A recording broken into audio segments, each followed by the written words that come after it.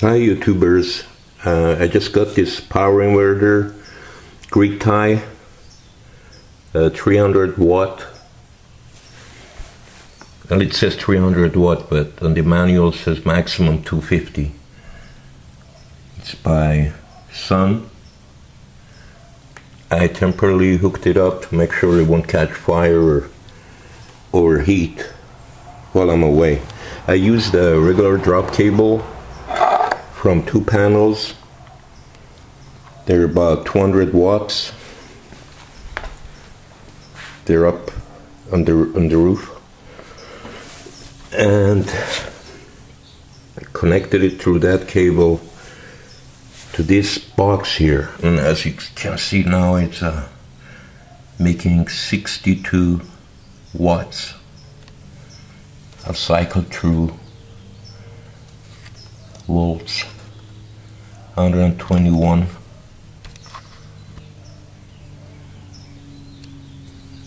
and amps is making half an amp, and it's about 9 in the morning. I'll go to watts, 62 watts.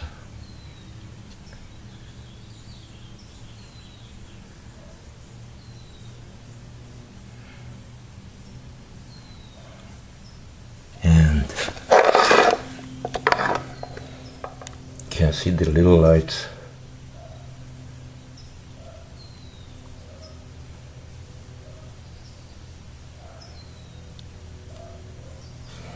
Alright, what I'm gonna do, I'm gonna connect my voltmeter and check the amp coming in, so we'll see how efficient it is at this time. Yesterday it went all the way to 120 watts for like about an hour, but I guess the panels were hot. It was a hot day yesterday. Then it dropped to about 100.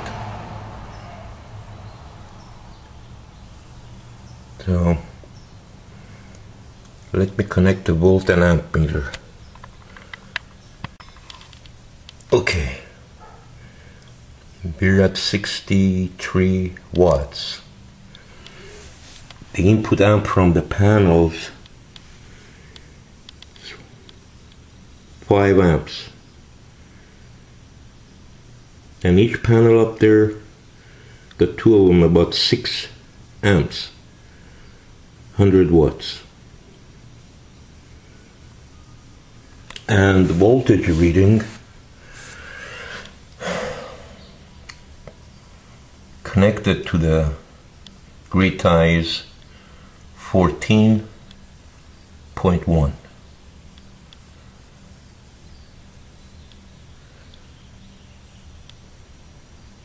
Alright. Now I'm going to disconnect the input cables that come from the panels and check the voltage reading of the panels. Okay, I disconnected the solar panels, and voltmeter is reading the current volt coming in from the panels. It's about 20 volts, and the amperage that this system is drawing about 0.2 amps.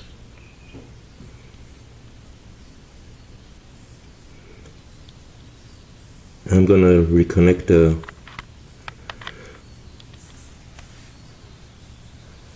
inverter and see what happens again.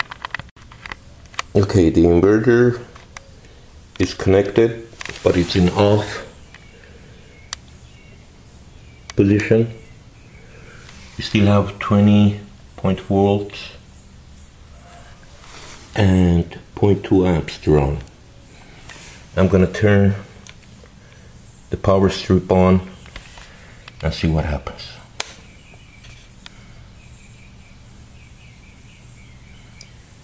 It's doing 121 volts.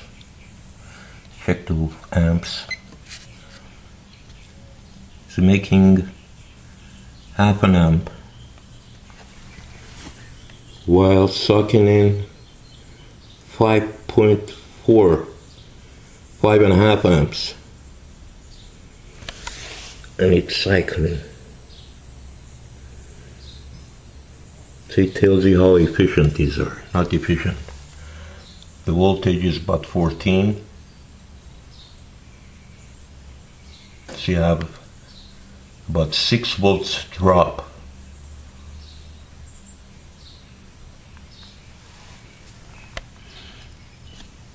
We still have at half an amp. Check the watts. And he's making 65 watts. So divide that by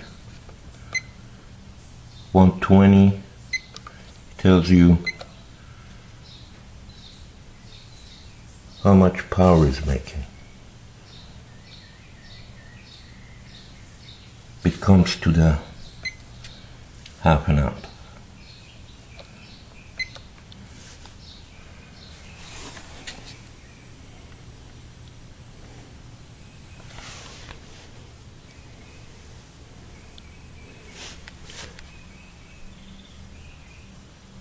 Right now I don't have a direct sun on my panels. It's still early, maybe around noontime it'll go up.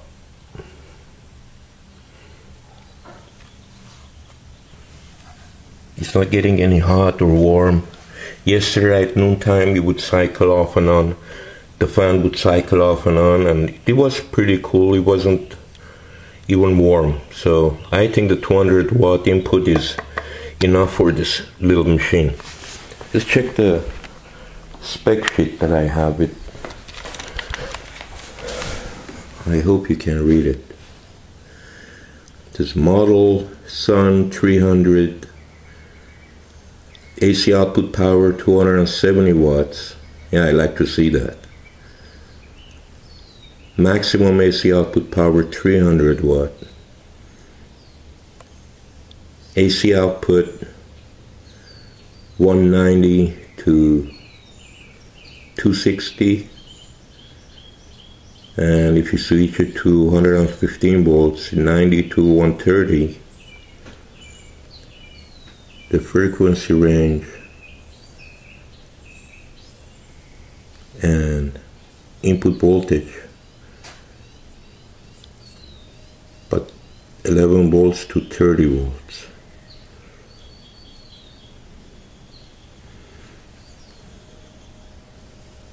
%92 efficient. I would say maybe 40%. And all the other blah blah blah they put over there.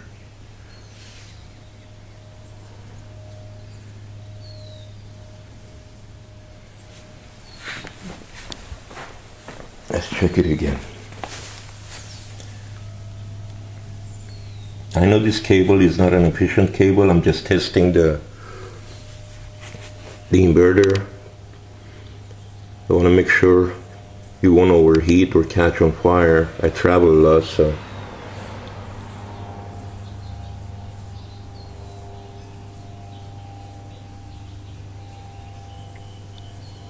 right now it's providing 66 watts. It's like you eliminated a 60 watt light bulb in your house. That's how much power it's bringing in. The voltage is still about 14 volts. Same amperage. I do have some power loss on this cable. It will be replaced once I make sure this is safe to operate. And I'm pretty sure there'll be a little more amps and volts coming in. But right now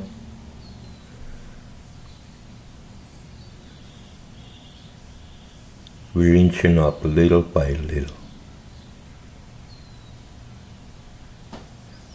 And I thought I'd share this with you. And once I find a permanent location and hook it up with the proper cables, wires, I'll make another video. Thank you for watching. Bye.